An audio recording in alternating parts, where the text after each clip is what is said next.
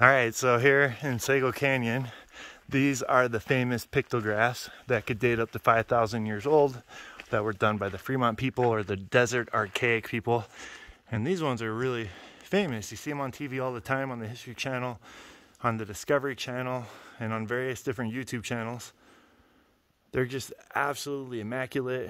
They're probably a good 30 feet high, and they're big too. Super, super pretty pictographs. These are just about as good of pictographs that you're going to find here in North America. Very, very interesting.